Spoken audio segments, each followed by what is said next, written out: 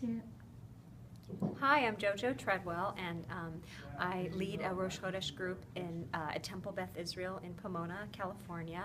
I was approached last year. I'm a parent of 2 kids at our synagogue who have already had bar and bat mitzvahs, but I was approached last year to run a Rosh Hodesh group with 6th grade girls, and I was drawn to it because in my prior career as a therapist, I worked with a lot of girls and did girls groups, so I was excited to do that, but worried about Jewish education and what I had to bring to a role like this. But the curriculum was phenomenal, very easy, very exciting, very rich, and the girls were amazing. They loved the monthly topics, they were excited, they were beautiful, they were insightful, so I learned a lot from them as well.